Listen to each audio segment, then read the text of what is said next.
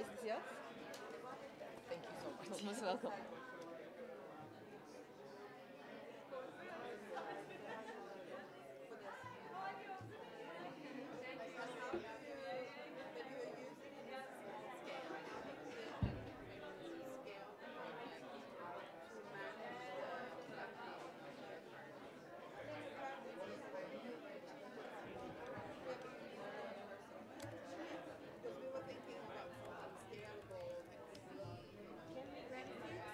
Yes, please, yeah.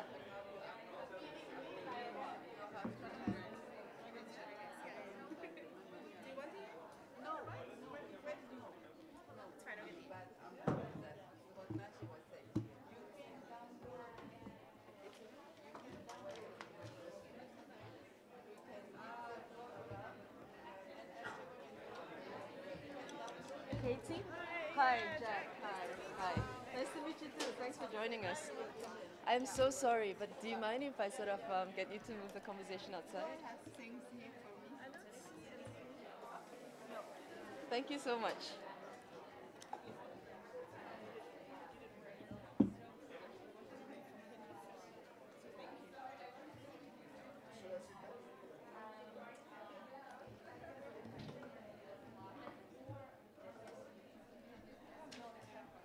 But this is maybe the remote moderation.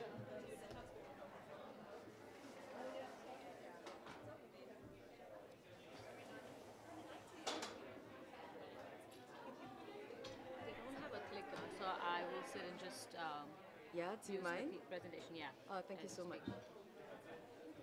Just in case you can.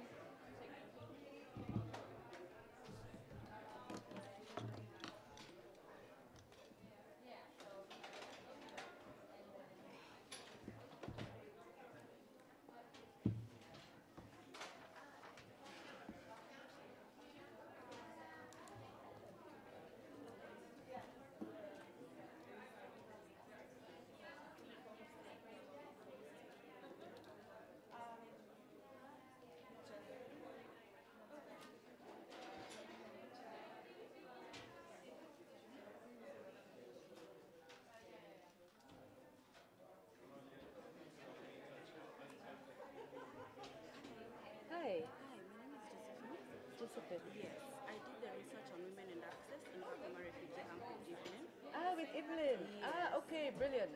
So I will call on you Okay. and get you to do an intervention. Okay. Yeah? Thanks. We have run out of spaces. I've just been there now. No worries. Yeah? I'm somewhere there. So Josephine Militzi, right? Yes, Melissa. Mili? Yes. Za? Yes. Miliza. Yes. Okay, great.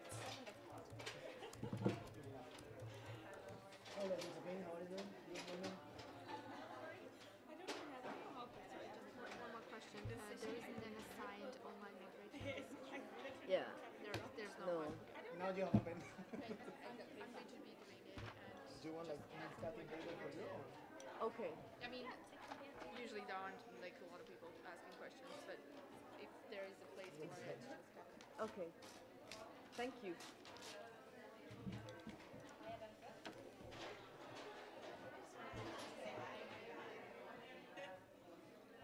Shouldn't you? Is this connected to something else? Is someone scrolling this down? Or what? This is me. Don't worry about it. Ignore it. Okay. It's fine. Cool. Okay. Don't panic. I'm not that type. I'm going to start. Hello, good morning. Hi. So we had we're gonna aim to start in about 5 minutes, I think. So thank you very much for your patience. There was clearly a celebration happening here earlier. We ordered the star balloons, especially for you.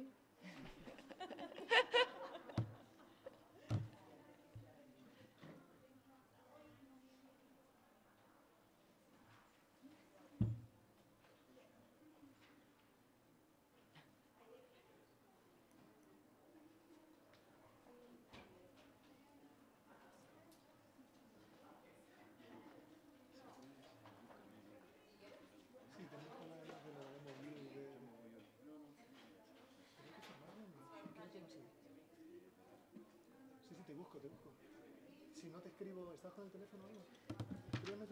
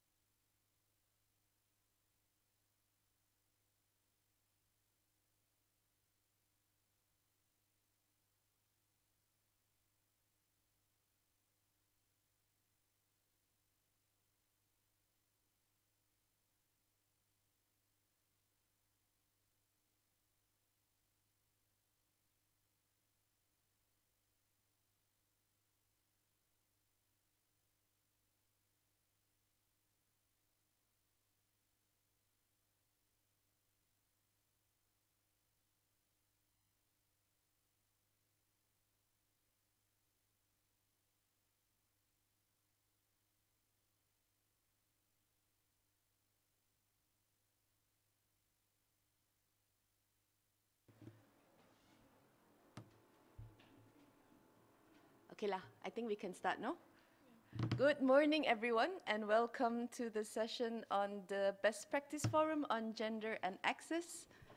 This is our second year for the Best Practice Forum, focusing on access. And this session is actually going to be a working session. So don't get attached to your seats or to your laptop. We're going to make you move around a little bit. And the reason for this actually will be clear in a little while. Why am I being mysterious? Because it's fun and it's 10 o'clock in the morning. So hello, my name is Jack. I'm with the Association for Progressive Communications. We are an organization that works on ICT for social justice. I head the Women's Rights Program. I'm also a MAG member and facilitator of this Best Practice Forum and have the support of many wonderful people who've been committing to this work for the past 3 years.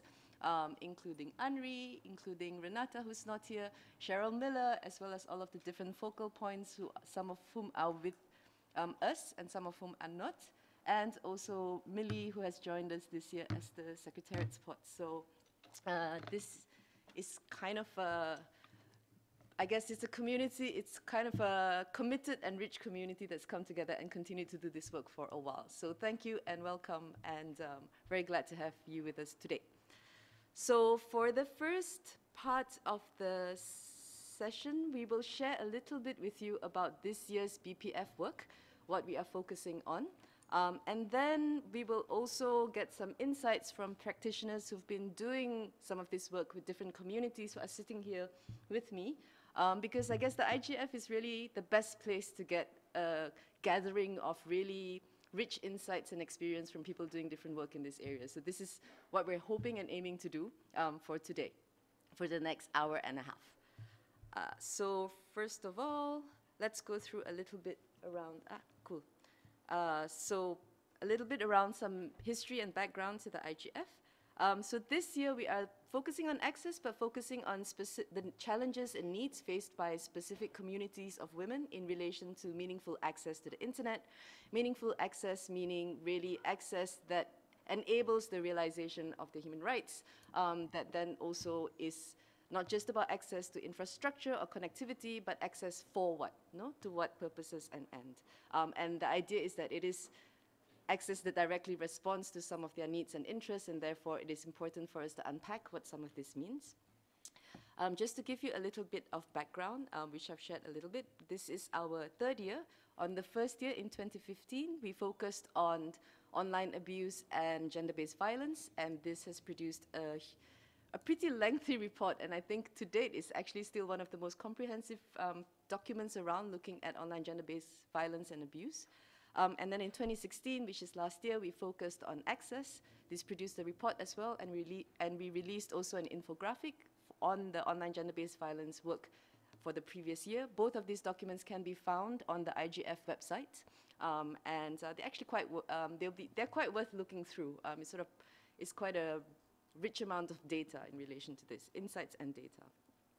And this year, it's ongoing work in relation to the IGF, in relation to the BPF, in relation, too many in relation to. Okay, so this year, it's ongoing work in relation to this year's BPF, focus on specific communities of women. And the reason for this is because we started the work quite late. We started, I think, sometime in June. So this year's BPF work really started quite late. And as you know, the work schedule of the world starts to get really crazy in the second half and the last quarter. But nonetheless, we managed to develop a kind of a methodology of work that really matured from the previous 2 years. So year one, we got together, we had regular meetings, we developed a survey, we outreached to different sessions and platforms and spaces. Year two, we continued to do some of this as well as had a survey. And year three, we thought if we have less time, and we also wanted to go more granular. We wanted to go deeper into this particular issue. So we split up the BPF work into focal groups. So different focal points then focused on particular community of women. But before that, we developed, again, a kind of a survey, or more like a survey as well as a set of questions to help us, to guide us through this information gathering and perspective gathering process as well. So let me just make sure that I'm thanking all of the different focal points. So we have Smita, who's not here with us. She's the focal point person for LGBTQ women. And then we have Anri and Danaraj, who looked at refugee women, together with so each focal point worked with a group of people, which was really great. And some of them outreach by distributing the survey to different groups, and some of them actually used the survey and went to different groups to do interviews with people that they're working with. And then we have Serene, who was working on indigenous women, Bruna, who was working with young women, and then we had two other groups of women, which was women with disabilities, as well as women living in rural areas. But these two sort of didn't really get as much responses, unfortunately. But these are the ones where you have, I guess, both a huge amount of need as well as a huge amount of research that's being done. So we hope that we can continue this work up until maybe June 2018 and take it from there. So that's where we are. So why did we choose to focus on specific groups of women, specific communities of women?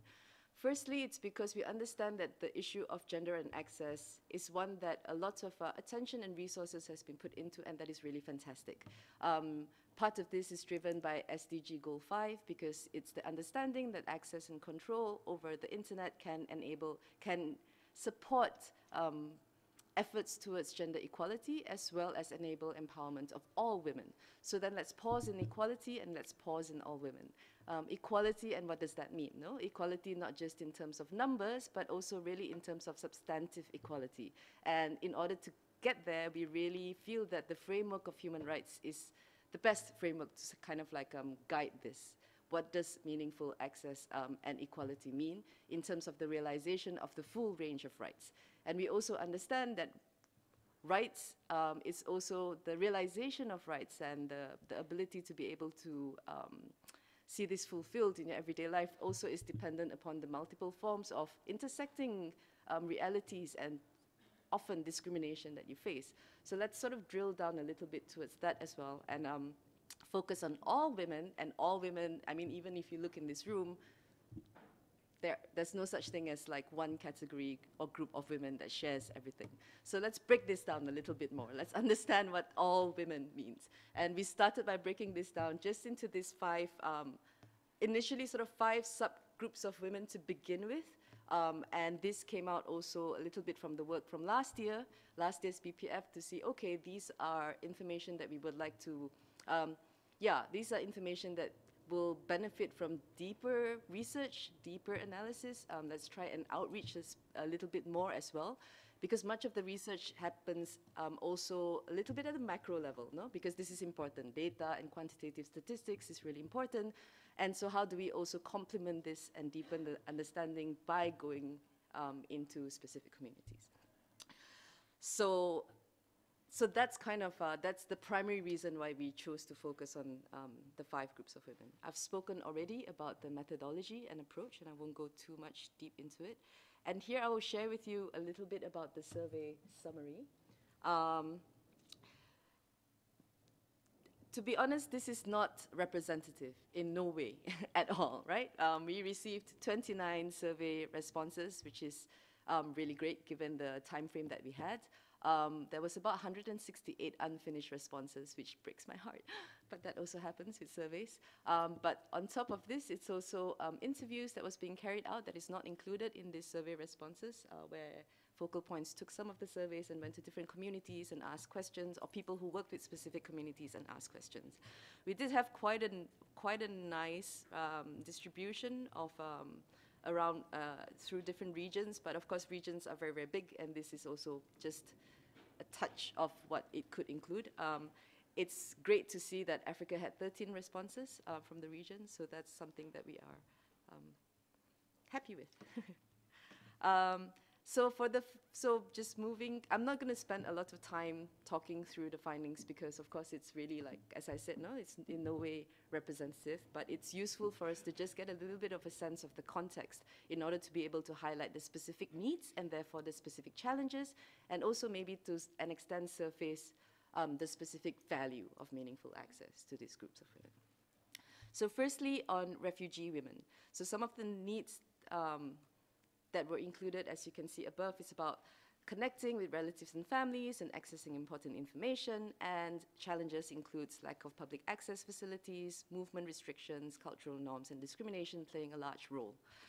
So in a way, it's kind of like about the importance of having access to the internet. It's a bit like being able to connect to the past, which is being able to connect to families and the country of origin that you've left behind. And it's also about connecting to the future. It's about future options. What is there available for me to be able to increase my education and my skills and my capacities to be able to sort of carve a path ahead. And there's also a spatial expansion possibility with access to the internet. With very limited mobility and restrictions, then the internet sort of gives you this access to a different kind of a space that opens it up. So this is a quote from one of the respondents. Access to information, the sharing of knowledge is, I can't actually pronounce this word. What is it? Sine qua non? Sine qua non? What language is it? Latin. I speak so good Latin. Is the sine qua non of empowerment and empowerment in one's own life, while keeping in mind a critical sense essential to avoid falling into the illusion of miracle solutions. We believe that the internet and social networks represent in this respect an opportunity to exploit. We also have with us Katie Drew, who works at UNHCR, who will be able to give us a more deeper insight on this, as well as Josephine Militza, who was working with Evelyn Namara in helping us get this survey out. Who actually went and did interviews with refugee women through the survey, who will speak to this a little bit more. And then the next group we have are indigenous women. Indigenous women actually sometimes share a lot of the same context needs as rural women, because it's about being in sort of hard to reach locations. So therefore, there is issues of but on top of that, indigenous women also face issues of discrimination and exclusion. It's also, so therefore access to the internet is also very much about engaging with public participation. It's about the advancement of their rights, it's about accessing government services on top of having to deal with the exclusion issues. And culture and heritage is also an important thing, as well as the kind of building of skills and capacity. So you can see there some of the needs includes access to information, education, justice, and production of their own content and engagement with citizen journalism. And I think this also goes parallel and side by side with a lot of civil society work in engaging with indigenous communities around the advancement of their human rights. So you can see the parallel kind of work happening there.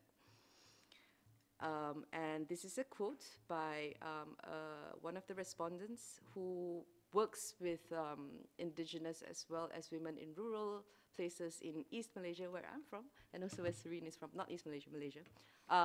And this is very important, no? Like East-West Malaysian politics, like don't play around. And she works with people who are at high risk of HIV infection and who are also positive. HIV positive, and she says that access to the internet is important for women to gain access to the outside world because the windows to the outside world is often just confined through what is given by the government through terrestrial services, which means there's also quite a lot of propaganda that sort of comes through that, so the ability to be able to access alternative information is quite important. And then we looked at young women. And for young women, we found that the ability to express themselves is very important. Young women's context is often constrained through a lot of cultural norms about what you can or cannot say, about stuff that you're able to appropriately demonstrate, I suppose. And a lot of it is actually also around sexuality, and shame is a big factor. So it's around mobility as well, so access to the internet becomes really important for this expression and articulation of what it means to be a young woman, and the circumvention of shame when looking for particular kinds of information, shame or judgment. No? But one of the biggest challenges that we've seen faced by young women in terms of a barrier to access to the internet is safety concerns, including online gender-based violence. And this is something that we have consistently found since the first year of the BPF in 2015. So it's quite a critical issue to look at. So for example, you can see from this quote, the issue of, about as you are being able to find spaces to express yourselves online, then the kind of backlash to also suppress this expression is equally present and relevant. And then we have women with disabilities, and really I don't even feel comfortable putting this up there. We really only got one response. But since then, I've had really amazing conversation with different people who's working on disabilities issues, which we hope to engage and be much more part of this process. And can I just tell you a little story? It's fascinating. So I just by happen chance met this woman who was working on disabilities issue for more than 10 years last week in a different meeting. And I was going, oh my God, I wished I met you earlier and that you're coming to the IGF so that you can tell us more about this issue. And she was saying, yeah, one of the things that she pointed out to me, so I asked her, what is the intersection between technology and the work that you do with the communities that you do? And she said, it is massive. Like the role of technology in terms of advancing, not advancing, but making much more, I don't know how to say it, but the impact on the lives of people with disabilities has been really huge. And she walked through one of it with me. So one is really around mobility and isolation, no? And this goes from a whole range from physical disabilities to learning disabilities. And sometimes it's not that you can't go out, but that your guardian or your carer kind of like, are not able to take you out. So mobility is a big thing. And she was talking about the deaf community and how for the deaf community, they are signing, right? And for them, they don't see themselves sometimes as a group of people they don't see themselves as a community of people living with disabilities. They see themselves as a linguistic community. So but then what happens with signing is that you often don't learn the national language because you're signing, you have your own language. But a younger generation of people who are hearing impaired are using WhatsApp to communicate a lot more, which means now they are learning a national language, which then narrows the divide between those who are the speaking community and the deaf community. But it is widening the divide within the deaf community between those who are signing and don't speak the national language and the younger community who's using text and maybe don't sign as much. So there's kind of this very interesting movement that is happening within this work that I feel maybe we don't pay as much attention to on issues of access. We have a lot more understanding around people who are visually impaired and the intersection with technology, but less so with other kinds of disabilities that might be worth delving into. So, okay. And then LGBTQI women, the context is, of course, one that is often in most countries, it's criminalized. If not, it is against, it's either criminalized or it's against the kind of heteronormative norms. So then the internet becomes a very, very important space for interpersonal relating, for community building, for them to be able to find other people to share experiences of exclusion, from as simple things as coming out to their families, to connecting with others, to dating, and also to access information that are simply and explicitly banned, censored, or simply just not available. Because about diverse and queer sexualities, or information about health that is not heteronormative. And in the survey findings as well, one of the respondents cited that access to the internet has been really important for trans people to do very simple things like online banking because of your identity, you know, your legal identity documentation and how you look like, and just circumventing all of that issue. And then women in rural areas, which shares a little bit with indigenous women. It's about access to information, education, participation in democratic processes, and challenges includes cost and infrastructure availability, which is a big thing. So that's kind of it from me so far. And if you have thoughts or questions, please kind of like lock them down because you will really have an opportunity to unpack it. But first, let's hear also from our incredible group of discussants who've done really great work in this area. First of all, Katie Drew, who is the lab manager for communicating with communities at UNHCR, and she has previous experience with Save the Children and CDAC. Okay, good morning, everyone. I have to admit that I'm standing in for my colleague Samantha, who specifically works on connectivity for refugees. And we have a report that was produced in 2016 that's probably worth having a look into because it's got a lot more details. Just to highlight, actually, that it doesn't nuance into the level of gender disaggregation that maybe that we're going to discuss today. So I just wanted to sort of bring out those issues a little bit more. I think it's important to note, I know that we've broken it down into groups already, but actually just to highlight that not all refugee women live in camps. And actually 60% of our current population don't live in camps. So I think it's very important as we conceptualize how we are going to meet these challenges, we think about the women living in urban areas because they're very often invisible. And how do we reach out to those? Also, when we think about the camp environment, how do we move away from centralized services to a more sort of devolved way of meeting women and women's needs? Because we know that it's very challenging for women to walk across a camp to a centralized service, maybe an internet cafe, for example, because of various cultural norms and various sort of traditional practices that might mean that it's not possible for them to get there. So, yep, as I said, only 40% of our refugee women live in rural locations, but in those locations we found that only 17% of those locations have access to 3G connectivity. So we're looking at a very, very low level of data connectivity on your mobile phone. And the mobile phone is the primary device that refugees use to access the internet. Even in urban areas as well, we found this. So I think it's also really important that behind this we look at the sort of general backdrop where we see that in middle income and low income countries, women are 21% less likely to own a mobile phone than a man. And we actually see that those numbers are higher in refugee populations, especially ones that have recently been displaced. Many times they've not been able to carry their mobile phone across the border for fear or for confiscation. They get damaged on the way. So access to devices is really one of the critical challenges that women face. They are extremely expensive for them. And in a new emergency situation, when refugees have just arrived to a new location, they don't have the disposable income to spend on assets like this. One of the specific challenges that women face, or well, refugees face, but sometimes women more so, is the documentation requirements that is needed in a new country to access a SIM card. And what registration do they need, and whether they're legally able to access a SIM card. So very often we find that refugees are excluded from being able to access SIM cards legally, and women, because of literacy levels, might not be able to fulfill in the documentation or apply for a SIM card, even if they can do so. So that's one of the specific challenges around access to devices, pricing plans. The second most important challenge that we found was digital literacy and women's ability to access the internet based on the languages that they speak.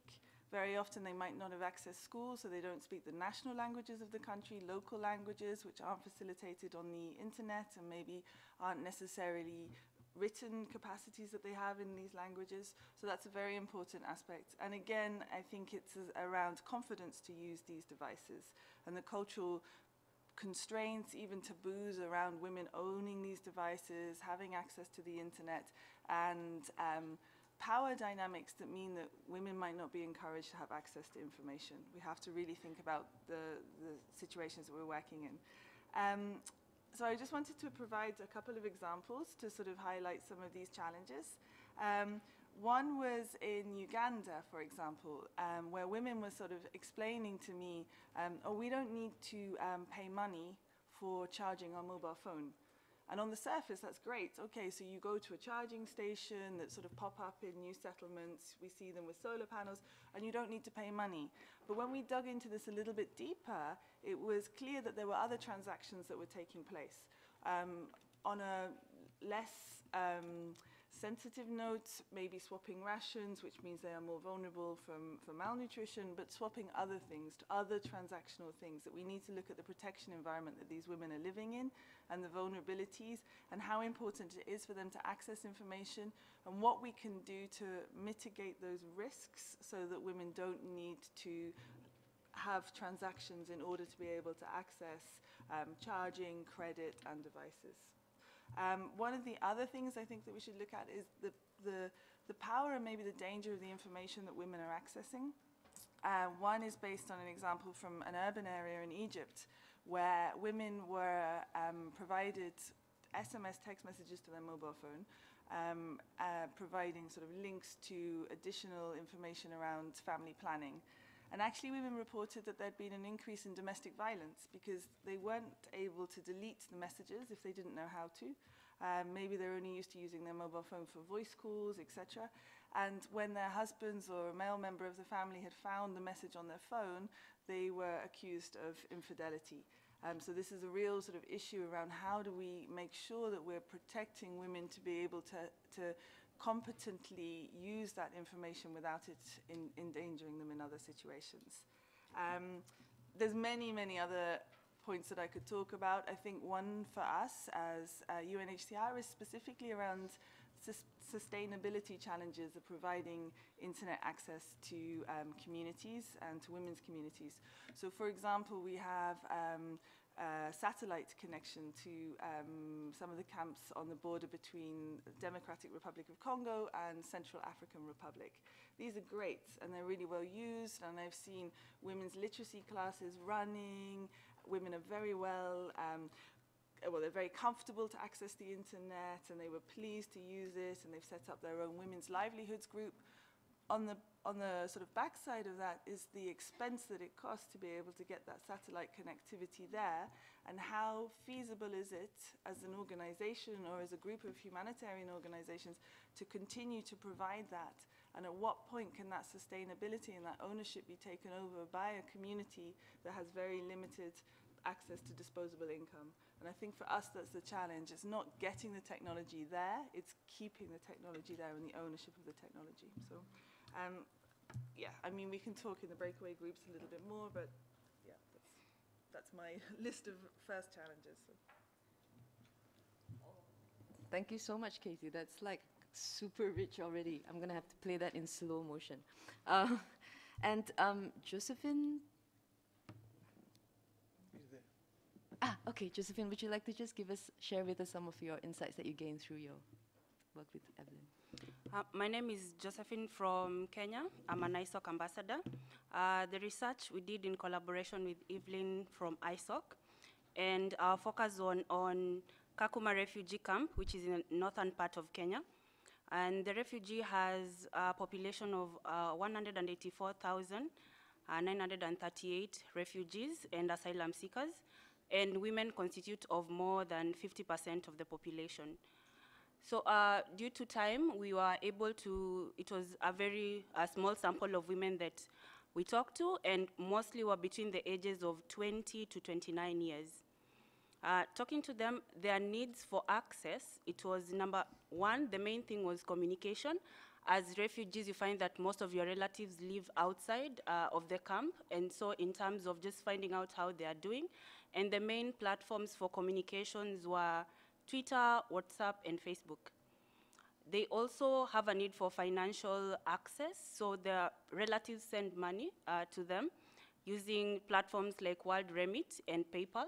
And also in Kenya, mobile money is it's almost like 90% of the population have access to mobile money, and the main platform is M-Pesa, which is used to make payments. Then the other need was education. There is an NGO in the camp that has partnered with Regis University, and they're able to access online education. So they use the internet to do research and also submit their assignment. There are some who are interested in finding online jobs to help them get income generating. And the last one was entertainment. Most were interested in seeing how they can be able to access YouTube and other forms of entertainment online. Barriers to access, it was the first thing was cost to connectivity and also cost to the devices. They lack funds to afford devices, e.g. smartphones and laptops, as well as affording connectivity. So one of the ladies said, the challenge I face is to get money to buy me a smartphone. And also, there are some areas in the refugee camp where the connectivity is very poor. So they have to go to those areas at certain times. And when it's late, it becomes a security issue for women. Electricity in the camp is also not very good, and so they have to pay to be able to access generators. And one of the quotes was that it is difficult for you to charge your phone and a laptop since we don't have sufficient electricity in the camp. For instance, we hire electricity wires from generator owners, which when it rains, you do not have access to the charging. And then they pay 1,000 Kenyan shillings, which is like $10 for them to be able to charge. Access to relevant content. So there was a quote by one of the women who said, lack of relevant content for women and girls in the internet. So far, I haven't found anything that I can be able to focus on that is important. There's also lack of skills on accessing the internet. So when you asked her, she said, no, I have never applied anywhere using the internet because I lack the information on how to get job opportunities and also on how to use the internet. The last barrier was cultural barriers, and that is many women in the camp, because once you're married, some are not allowed by their husbands either to own a mobile device or to access social media. So in terms of what they would like to be done, they said awareness of the importance of the internet would be key for them because most of them just see it as an opportunity to maybe go online and use it for entertainment and not really as a way to get education and also to earn money. Then access to devices that enable them to connect, more knowledge and skills on how to use the internet, and improvement in electricity in the camp. Thank you. Thank you so much, Josephine. And I think the two presentations really gives us a really good sense of different dimensions of this particular group of women. So next, let's move to Serene, who will talk to us a little bit more about Indigenous women. Hi. Just want to give a bit of context. So what I'm about to say is it's entirely based on my interactions and conversations with Indigenous women who have the lived experience, which I don't. So I spoke to about Indigenous women from 4 countries, and these are Malaysia, Indonesia, Myanmar, and Thailand. I think one of the things that keeps striking me is, like what Jack said earlier, there's no such thing as one category for all women, and this include for indigenous women as well. It's almost impossible to pinpoint like a cut across barriers or usage when it comes to internet. And not all of them lives in remote areas. Some of them have actually integrated their life into urban and suburban areas. And in places where there's internet access, excuse me, whether it's urban or in remote areas, right, it's being used for a wide range of purposes, from activism to social. And sort of like one of the recurring theme, and this was seen in the interviews I did in Myanmar, Indonesia, and Malaysia, is that women are saying that, in their opinions, that they're not using internet for the good reason, or they're not using internet properly. When I asked them why, they say they're using internet to meet people, to talk to men outside of their village, to form relationships, to watch YouTubes and various content. And then when I asked what contents, right, it's, you know, for entertainment, for dancing, and to learn things. I think there's also the division of what is good and bad internet, and also how women perceive their own usage of internet as sort of less important. And some of the barriers that that came out from the conversation I had, one of it, the main one remains availabilities and affordabilities of internet. It remains unavailable in many parts of the communities. And I've also seen places where people can afford mobile phone, but charging it can be an issue because there's no electricity in the village. So they have to rely on solar powers or generators. Or even when they can afford data plan, the quality of connection is not the same as what we get in urban area. And in places where there is internet access, capacities and skills, lack of confidence in using technology and mobile phone becomes a barrier. This is especially obvious among elderly women. In one of the interview with an activist in Myanmar, she said that one of the reasons is because men tend to have better opportunity in learning technology because they go out more often to run errands. So they learn, meet people, and they talk, and that's how they pick up the skills, as compared to women. And then the next barrier, it's also time, which was something that was also reported in the 2016 BPF outcome document. Similarly, indigenous women have multiple responsibility. They have to work in family farm, plantations, or any other forms of economic activities. And on top of that, they are expected to do unpaid care works at home. And even during community events or celebrations, women are expected to do the work to do the work of planning, cooking, serving, and cleaning for the communities. And this represents a real opportunity cost from public participations in the local events. And there's also the barriers of lack of relevant content, mainly around language, or they simply don't see how internet is needed in their life. But I felt we need to be mindful and to really unpack exactly why do they not see the need of internet.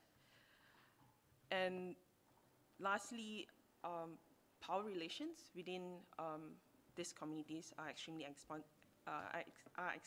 important. Even when internet is available, it doesn't mean that they will have access or meaningful access to internet.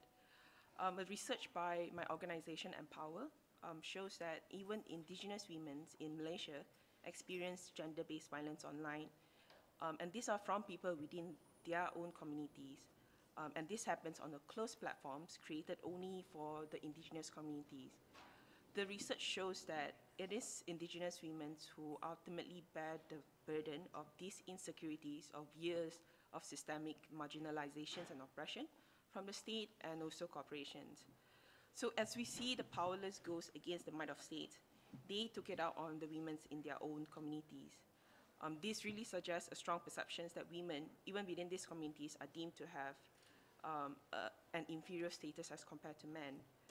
And there's often this pressure of the need to stand together, in solidarity with the more important issues, which are land grabbings or political representations, or to not betray the leaders or those who are at the front line of the fight, who are often predominantly men. So somehow issues of gender-based violence or harassment online is seen as less important and often goes unspoken and unheard. So one of the respondents in our research actually left the platforms and also the online network that she was part of it as a result of gender-based violence online. And we also see another respondent who, even though do not directly experience the attack, but through her observations of the experience of the others, has somehow censored the way she speaks online, or she has refrained herself from defending the others who face oppression. Thank you. Thank you so much, Serene. Serene is the Research and Resource Development Officer from Empower, which is a women's rights organization that advocates for women's political equality in Malaysia, and a fellow colleague and partner in crime for many things.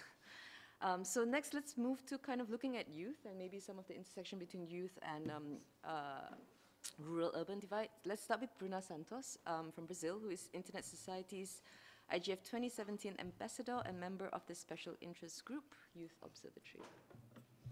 Hi everyone, good morning. Hi. So, as explained by Jackie, we divided the whole study object of the BPF in groups, and the one I was left with was, not left with, but embraced, was the youth one. And starting like delving into this subject, we are the digitally native generation. We are born with the internet. We started doing it ever since the beginning. We wake up with our phones in our hands. We sleep with our phones in our hands. We eat, live, buy, pretty much do anything online. And this is our lives. I mean, I'm talking to you guys. I have my phone like right here. I was Instagram storying the session, so that's part of it. But despite all of this like closeness to internet, we still face some barriers. And they can be like more or less given the regional and geographical context that we find ourselves into. So when looking at the survey's answers, we found, at least I looked into 4 great groups of barriers. The first one was safety and concerns. The second one was affordability and availability. The third one would be digital literacy, and the fourth and last one would be the thing we aim for the most and dream about is gender equity and access to opportunity. On the affordability and availability, that part of it, the problem was the lack of affordable devices. We are still on our like very early stage of our careers. We don't have access to like a lot of money. With some of us still rely on their parents or not, and therefore like sometimes we don't even have money to buy phones to have access to internet via mobile. And on the digital literacy note, this is the generation that goes on with the internet. So we learn a lot from it, we profit from it at some point, but some girls, in some situations, they don't have access to internet given to cultural norms or any situation that you find yourself in. So if girls are not educated, we won't be able to navigate the web, even in their own language. Thirdly, on the gender equity and access to opportunities, I will go back to the cultural barriers, which are, I mean, we still face like some cases of really young stay-at-home moms, child marriage, stereotypes that we have to face given our like cultural norms or situations. For an example, like your parents might not enjoy the internet because they think there's a lot of like porn online. So you won't be able to access it because of some social convention or prejudice. And also the biggest thing, the most concerning thing, which is the stereotype around the concept that technology is something strictly for men. So we won't be at least profiting from it. On the like trying to finish the barriers, the last one was the safety concerns. So if I start pointing out questions, we face violence against women online, we face revenge porn, we face body shaming, And ratings. We have apps for rating women, rating your friends. We used to have them.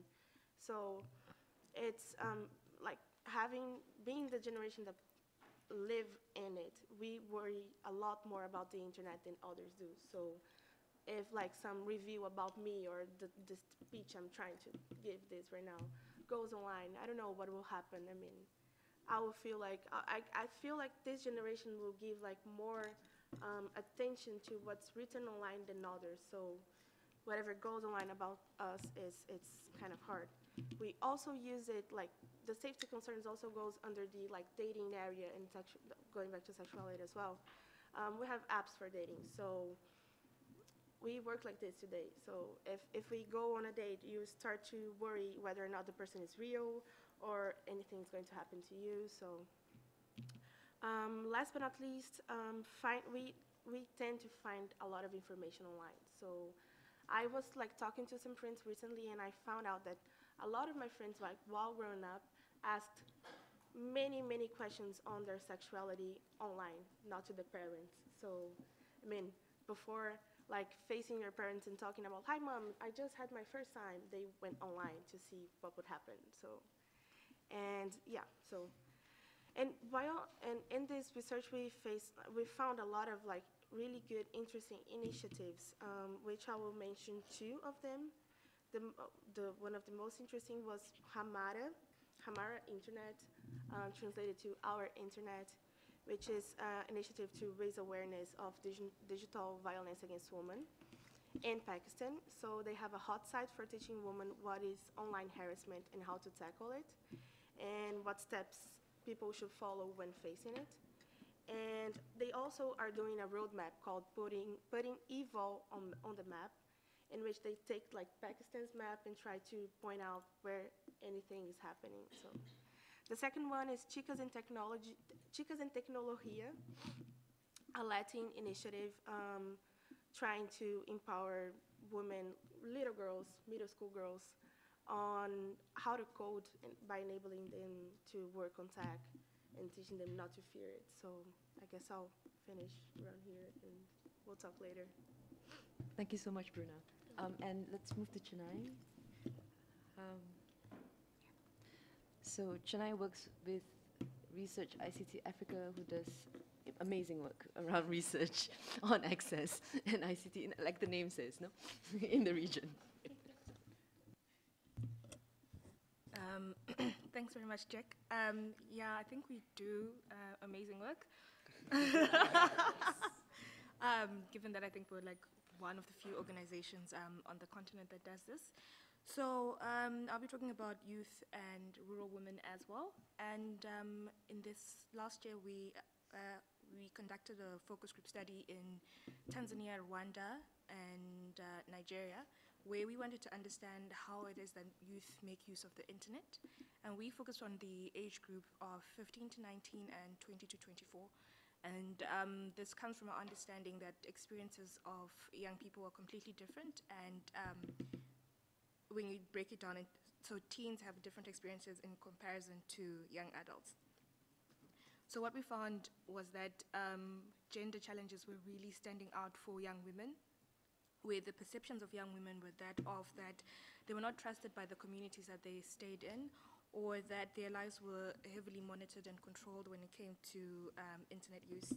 We found that in rural Tanzania, for example, women were seen as troublemakers, likely to get pregnant or fall out of school, so there wasn't as much investment that was done for their education. In urban Tanzania, we found that for young women who were trying to get work, they were more likely to face some form of sexual harassment from older male employers who were asking for sexual favors in order for them to secure employment. And then we also found that in places like Rwanda, parents were reluctant to see their children, to see young women leave their houses to get employment, because they felt like they weren't sure what it is that they were going to do with their lives. And then in Nigeria, we found that young women's movements were closely monitored, and this was similar across all countries. So in essence, if your point of access to the internet is a public access point, for example, a public Wi-Fi or a library, your movement will likely to be limited by the parents who were not sure what it is exactly you're going to do, or who didn't trust that you were actually going to make it to the internet cafe.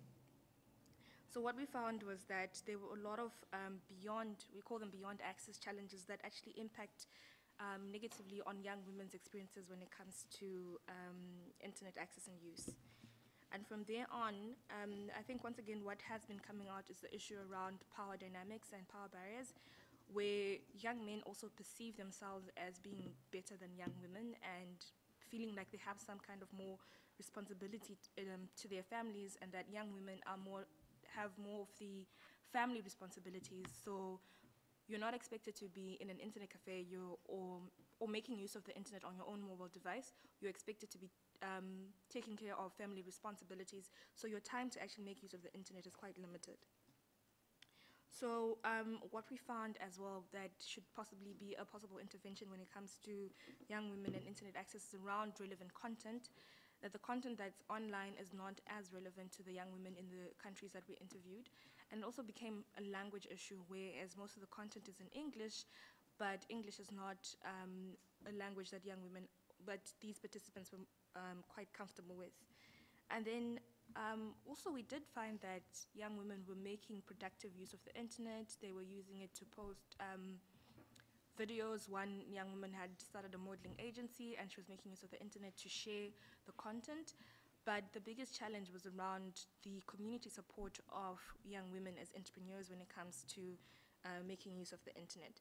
So for us, what was clear was that having provision for access in terms of saying that, okay, we've made access affordable, we've made access available in these public places, will be faced by the barrier of the cultural norms associated with perceptions for young women, and that the question is, how do we shift the cultural perceptions that impact on young women's access to the internet? So that's for young women.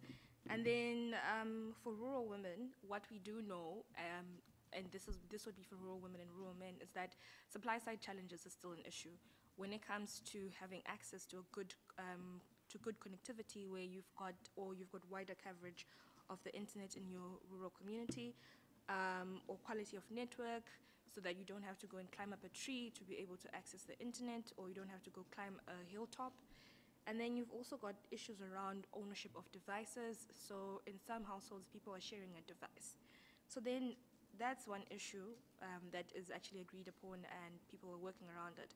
But once again, the cultural issues come into play, and the power dynamics that impact on levels of access and use. So you find that women in rural areas are expected to, once again, be the ones in charge for family responsibilities. So your time online is quite limited. In fact, we had one respondent saying, you find that women are burning the chicken because they're on the internet. Who has ever burnt the chicken? So, and so this was based on qualitative focus groups that we did. And it is quite interesting, the perceptions that men have towards what they expect women to be doing. They don't expect women to be online. They expect women to be in the house and running the house. And then when you think about it as well, even though there have been provisions around public access points, you find that they can't necessarily be in these public access points, because it becomes the question of trust and power dynamics. Where have you been? What have you been doing? And in some communities where gender-based violence is rife, you find that for the sake of peace, women opt not to be online at a particular time. We had an instance in one of the communities that we interviewed in South Africa, where the participant said that she's asked her partner to not go online, and so they stopped being online at a certain time of the day. But for her, it's more of an issue that she's more likely to face gender-based violence if she breaks this rule, or in some instances, people get married and they're no longer online. Okay, so once again, I think one of the interventions that has come issues is around unpacking cultural issues that limit women's access, that impact on women's access and use of the internet. And then once again, digital literacy, where we find that respondents simply want to know what the internet is, and having access to devices, where in some instances devices are more expensive, and also having choice that urban participants have, where in some rural areas you've only got one or two operators, and the operators that are in there are actually the most expensive. So yeah, those are my interventions. Thank you so much. I'm realizing that suddenly, like, with this sinking feeling, we're rapidly running out of time and there's still a lot of speakers and we wanted to do breakout groups. So I don't think this breakout groups thing is going to happen, but we will try to get like enough time for a conversation going after all of the interventions anyway, and apologize for this, and hopefully you have a ton of things to say still. Okay, so now so we've talked a little bit about the different groups and the different kinds of barriers and challenges, and now we'd like to shift gear a little bit to look at potential responses. And we have two people with us who work on community access networks in quite different areas. And it's quite exciting. I think I find this to be quite an exciting response towards addressing some of the access issues, especially looking at very, very specific, I guess, locales and communities. So first we have Carlos. Carlos Rey Moreno, who's with APC, and he's currently heading a project on looking at community access networks in various locations, no? So Carlos, who is very nervous, by the way. Thank you very much, Jack. Yes, well, it's a total honor for me to be in this panel and be able to share a bit the experience that I've been seeing while living in rural areas of South Africa and implementing together with a community network there. I'm by no means a gender expert, and I have learned so much listening to you all in this panel. So in a way, stepping back and maybe focusing on the project that we are currently heading, we believe that some of the challenges that all of you have been mentioning might be embedded in the paradigm of the access as being provided by mobile network operators and big companies that are outside the communities where this access is being provided, and therefore they have no interest and no connections with the realities of what is happening there. And by the communities themselves engaging in the discussions around providing themselves with their own connectivity to meet their own communication needs, there is a good opportunity to explore how these challenges that women and girls in communities are facing. But there is not that much evidence. There is not that many opportunities to explore that. Actually, I believe there is one single paper, academic paper, looking at gender and community networks, where with my colleague Tigis Sewarega and also Nicola Bidwell, that is the person looking at gender and in this project that I'm heading. And in this project that we are heading, we're actually trying to explore precisely that. We are going to go and do exploratory research in six communities to understand what is happening with regards to gender participation in these community networks, right? The first one actually that we are going to go visit is Grandmark, and Sarvani is going to tell you all about it, right? But how actually we can learn from these brave women that have overcome cultural norms and other patterns, like, well, Sarvani here, Josephine from Tuna Panda that she just spoke before. They are among the few women that are leading community networks, right? The community network space is very male-dominated, but somehow, unluckily, I believe, is very open to explore this. There are several community network leaders or champions, or however you want to call them, that we want to see how we can open the space for more women participation, and we simply don't know how.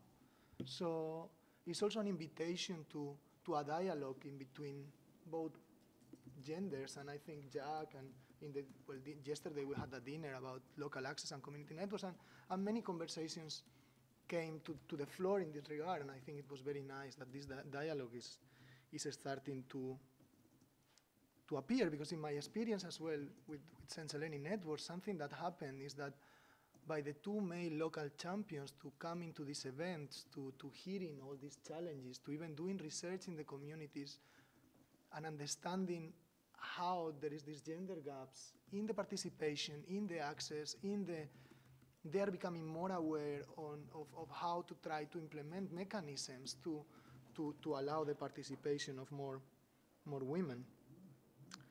So, yeah, I think it's a dialogue, and I think I'm going to leave it there, and maybe in the questions we can continue discussing, because with Sarban in the panel, I don't have anything to say. Oh, shame. Thanks, Carlos. And apparently there's quite a few nervous people, I didn't realize. Like suddenly I'm getting tweets. Dr. Sabani Banerjee Belur is someone I actually met yesterday evening and had one of the best conversations of my life. I'm totally geeking out on understanding community access and the technology behind it and TV white space, so I'm really looking forward to your input. Yeah. Good morning, everyone. Thanks, Jack. Thanks, Jack, for giving me the opportunity to speak here. I am a senior research scientist at the Grammarg Rural Broadband Project at the Indian Institute of Technology, IIT Bombay. We have been working on providing connectivity to empowering women, empowering rural India digitally. We have been working on this project since the year 2012, and we set up, we take locations or villages that are completely unconnected. So they are not connected with even 2G and 3G signal. So if you look into the connectivity scenario in India, 640,000 villages in India don't have any connectivity at all, out of which 50,000 villages don't even have voice connectivity. So the scenario is really grim, and a lot of work needs to be done. Government of India is doing its level best to lay the fiber to reach all the village offices, but then laying a fiber is a very tedious job, wherein right-of-way and other issues come into play.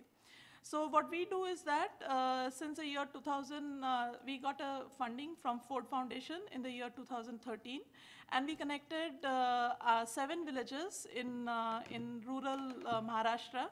Imagine 30 kilometers to 40 kilometers away from Mumbai, the metropolitan city, there is no connectivity. So you can imagine the state, how it is in the villages in India. So we took 7 villages and we connected it through the TV white space technology. We got the license from the Department of Telecommunication, and we connected it through that technology. These villages, and we did an impact assessment of how internet connectivity has influenced lives of people in the villages. And we saw that it has really impacted a lot in terms of money, time, and effort that they have saved by not going to the nearby city to do their internet activities, like in the sense that they have to have a lot of, they have to pay electricity bill, there are this agricultural land bills that they have to pay, caste certificate, death certificate, marriage certificate. For everything they had to go to the nearby city. So they were doing it here. Now, after that, it was that these people, we decided, so the license was taken back by the government, and we were coming out of that place when these people told us that no, can we have a community network of our own, wherein the network will be our own network. It's going to be a network of the people, by the people, for the people. And they asked us for handholding. And in the year 2015, we scaled it up to 25 villages. Again, we have taken villages, tribal locations that are away from Mumbai. And these locations have no connectivity at all. So there are no ISPs going over there. There's no 2G signal over there. There's no 3G signal. So we have connected them with an optimal mix of technology, that is TV white space and 5.8. 5.8 gigahertz is an unlicensed band. TV white space, we still are waiting for the license, but yeah, we have connected. Now, I would like to say that in these communities where we have, where the network is now operational, it's a live testbed there. I would like to say about the women's participation in these community-led networks. What I found is that when I began the research in the year 2015, when I asked these women over there that, do you need internet connectivity? they told, no, we don't need internet connectivity. There was absolutely no digital awareness in amongst the people over there. Leave alone the women, but there's absolutely no awareness. Digital awareness is an important aspect. For understanding the benefits of internet, to embrace internet connectivity, they will not do so until and unless they're aware of internet. So it took us some time to actually handhold them, to tell them about what internet can do to them. So that is the reason why they would like to use internet. Now we are talking about internet as a fixed broadband. So we are actually not even talking about internet that we give it to them on the phones and everything. So it's going to be a village office. It's a village office where the internet connectivity is there, and that's where the women come, the men come, and they have all the online certificates and everything. They do all the internet things over here, over at the village office. What I found, what I am finding in these villages is that women's participation is quite an astounding thing. And what I see is that many of the villages in the locations where we are connecting, are led by women headmen. So the women are the headmen of the village. So they have quite a lot of rights on how they can develop their own village through internet connectivity. And they take it up as a priority over other things. Like, for example, they are also fighting against gender inequality. They are fighting against caste inequality. They are fighting against socioeconomic, they don't have that amount of economic resources. So they are fighting against all these things. But in spite of these, they think as internet connectivity as a right by which they need to have this as a right now. And what I see is that many of the women in the villages are facilitated by women being the headman of the village. If there is a woman who is a headman of the village, then she facilitates a lot of activities amongst the women to make them digitally aware, to even provide them the space. So women can't even, for example, if they have to look into something like if they have some bodily issues, like something which they can't share with anyone in the village, they come to the location, the village office, after 5 o'clock in the evening when the office closes down, and they come there and then they operate the internet. They use the internet over there. They close, then there was a security issue, so they go inside the office and they lock it from inside. So, so these are some of the things. These are some of the things at our location, and yeah. So this is what if some questions I would like to answer. Thank you so much. So we have one more intervention. How are you doing? Are you doing okay? Yes. Yeah. Okay. Okay. We're gonna try and open this up super soon. But we have one more intervention from Carla Licciardello. Sorry, I'm mangling everyone's names, but this is okay, I'm not gonna go there. Stop. Okay. Who is a policy analyst of ITU, based in Geneva, and she will tell us a little bit about ITU's initiative in this. And I'm sorry if I have to kind of also ask you to be a little brief. Thanks. So thank you very much, and good morning, everyone. Thank you for inviting us. So just a very quick update on ITU's initiatives related to gender equality. As you know, bridging the digital gender gap is one of the top priority for the ITU as part of course, of the overall program of the digital inclusion. So as we reported already last year at the Best Practice Forum on Gender, last year we launched EQUAS, which is a global partnership to bridge the gender digital divide. That is a multi-stakeholder partnership, so we are working closely with different organizations, international organizations, private sector, but also civil society and governments under a common framework of action that is focusing on access, skills, and leadership. So access, of course, providing access to women and girls, skills in a sense to equip women with ICT studies, and leadership, how to have more women on senior management position, represented in senior management position in the tech sector, but also how to have more women as entrepreneurs. So the partnership was launched last year with 5 co-founders. So we are working very closely with GSMA, with the United Nations University, with ITC, the International Trade Center, and UN Women. And the partnership is taking a kind of evidence-based approach. So the UNU, so United Nations University, is leading up a research group that is composed by 26 universities from all around the world. And actually, we are very, we follow up with some of you later on, because it's very important to understand what is the research that we have developed on the ground, so that then it can be taken into account by the members of the research group. Since last year, we are also partnering with the IGF on a digital inclusion map that you will find it also under the equals.org website.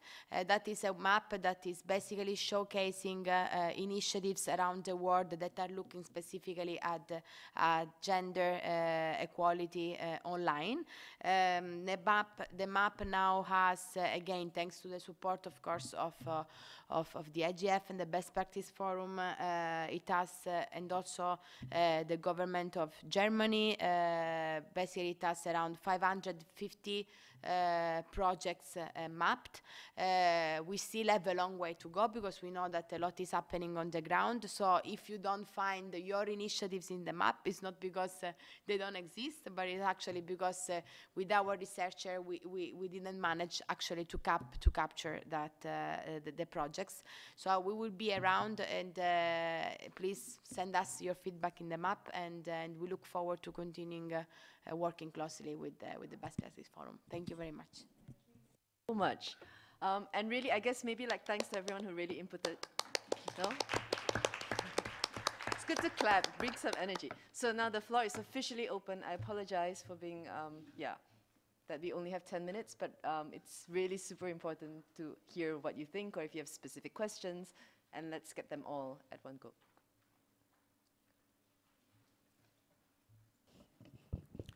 Bonjour. Oh, good morning. I'm Charlotte from Côte d'Ivoire. And in my country, we have a similar problem that many countries in Africa. Difficult to internet access, because sometimes it's expensive, and in some zones we don't have internet. And not information access, so not opportunity. The woman don't know some opportunity exists. English content. In our course, we speak French. So it's all opportunity, all content you can find is in English. So it's so difficult to know if you don't have maybe a skill in English, this. And we have online insecurity, because in my country, since some years, we have another a phenomenon of brutal. The people use the face of woman and use the face to create another profile to have the money. So now, when you want to apply in another opportunity in another country, it's difficult, because in some opportunity, our country is not eligible. And it's also so it's current to see the similar problem in another country. But we have some community and NGOs to try to help and encourage the women to use the internet, and also to have a confidence, leadership, and many things through the training and the sensibilization.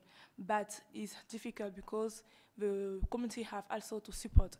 I don't know if in your different program you have maybe the particular program to support our community in Africa community. Yeah. Thank you so much. We're going to take a couple more, and then maybe get a round of response. So is there any other kind of thoughts or inputs that you might want to share?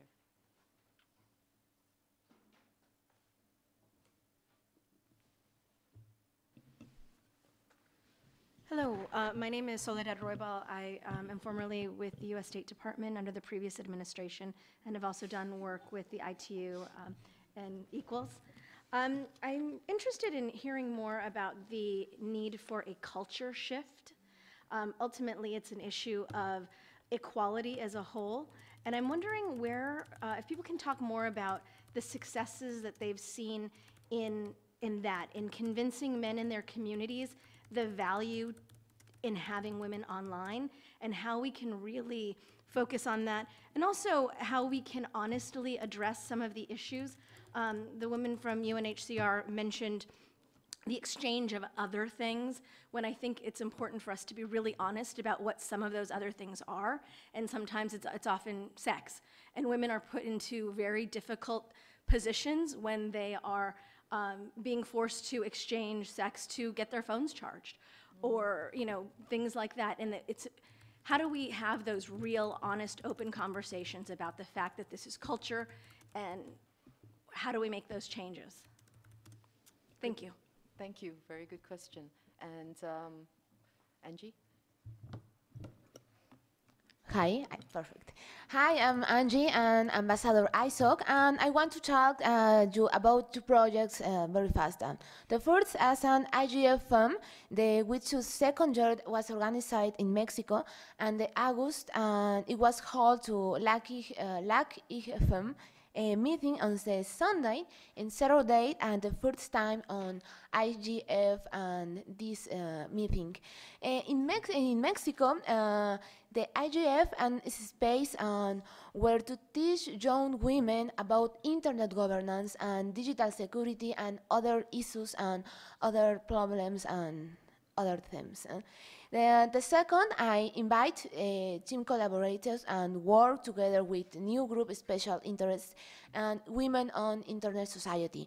There is space, and finally to seek to collaborate and empower to women. And thanks. Thanks, Angie. Hi, my name is Kimi. I'm here with Iora IGF from Brazil. And I wanted to ask more for Bruna, because she told from Chicas en Tecnología.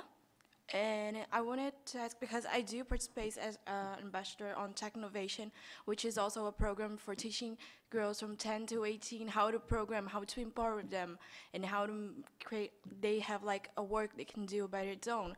And is there a certain age that's good for us to teach them? Because as soon as we get older, society is shaping us. They're telling us, you cannot do that. And I feel like when you're teaching a kid, and she's 10 years old.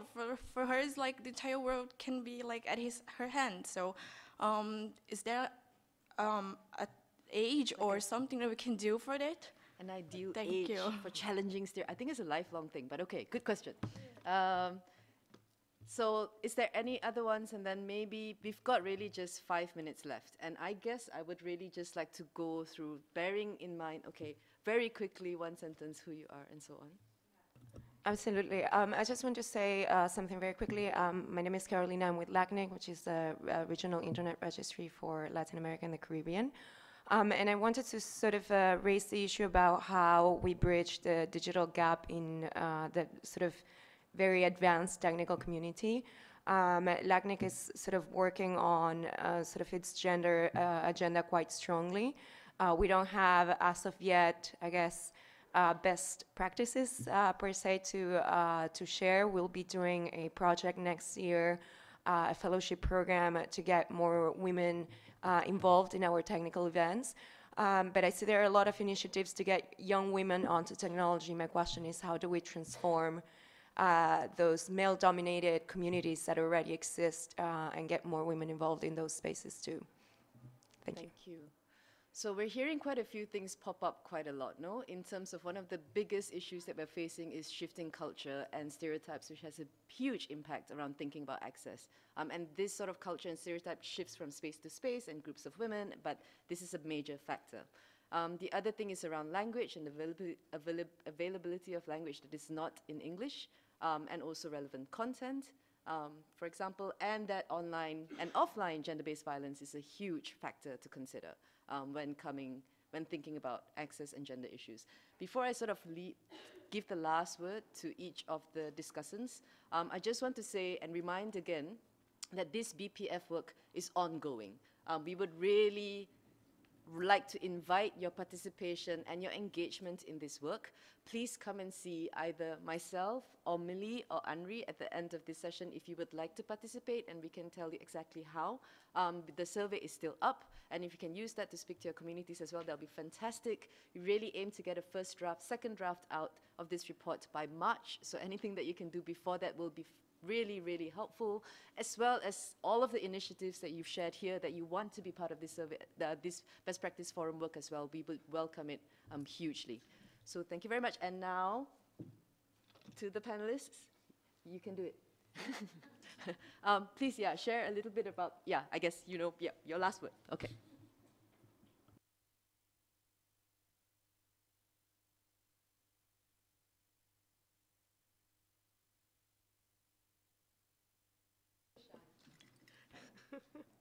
Well, to the question on age, I mean, I guess that as soon as possible, because we still have some children going to school and having classes on like how it is important to code.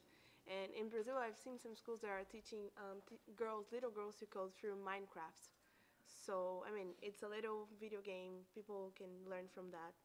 And I guess like one key thing to do is not to differentiate, like teach them from the very early beginning how they could be working on that and how this is not a man's thing, like it's not a boy's thing. Girl can be like developing games online, so it's super fun, it's super nice also. I wish I had gone this way. On the like, sorry, I was just on the cultural shift, like really quickly. I guess we can try to like do this cultural shift by being present like in every single fora possible, and showing ourselves as and like speaking and taking the turns, and this is pretty much what I had to say. Thank you.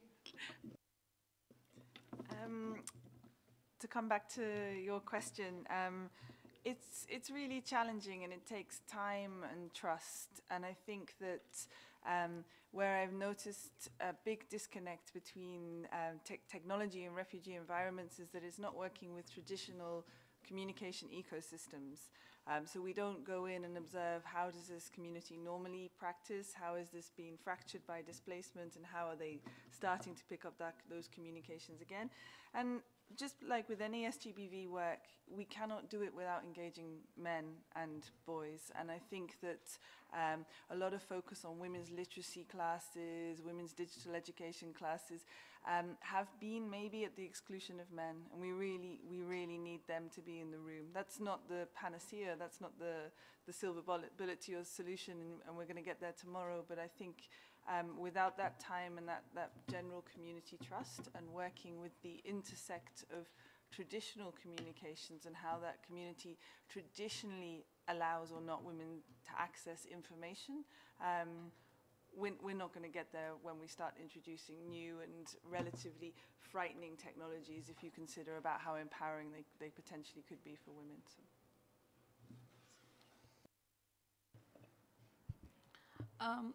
Regarding breaking down cultural barriers, I think what we have done in our communities is if the women work alongside men in building up the community network themselves, they have a sort of responsibility.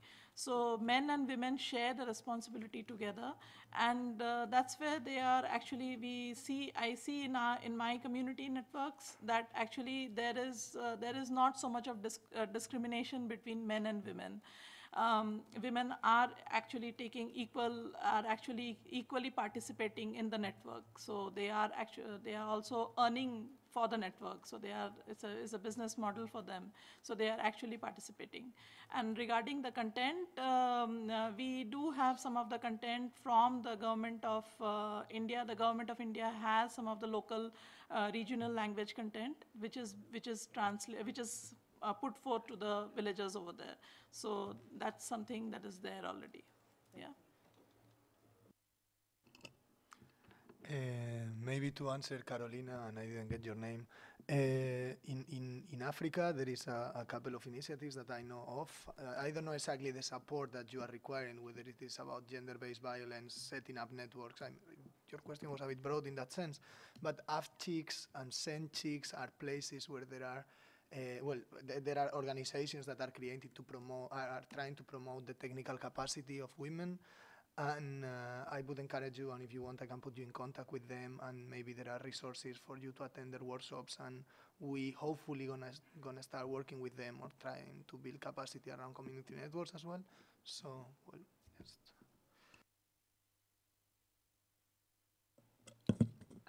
Thanks. I think I just want to talk about the content in particular in a different language. I think for me, my perception is that there has to be an understanding that we are also producers of the content, and to actually make use of the platforms that we have to put content that's relevant to us. I do know some people set up like specific closed groups on like Facebook, and then they use those forums to like have discussions, and it's in their language that they understand. Now I know that it's a platform that someone else has created, but I think it's one way of starting to perceive like how do we, with the resources that we have, how do we make sure that we're putting out content that's in our language that we understand and that's relevant to us.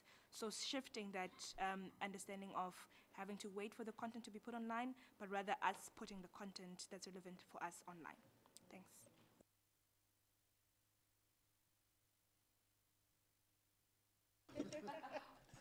Okay, on culture shift, right?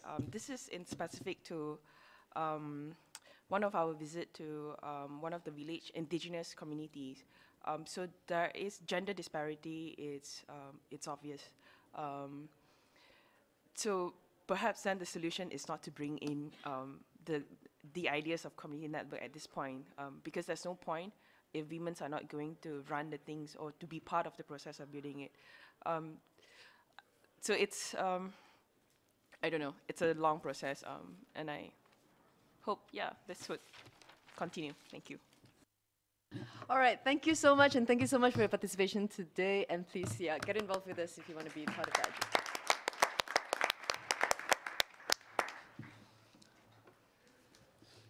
Gosh. Thank you. Thanks so much for jumping in. Yes, please. Yeah. So I'm gonna get you part of the mailing list, and then we really want to get like your input in, really, like the project that you're doing. Very interesting panel. Yeah. And thank you so much. Yeah, you too. Please, because I'm finding the things that you're saying just blow my mind. Having so much of my assumptions challenged today by everyone, I really love it. Like, yeah.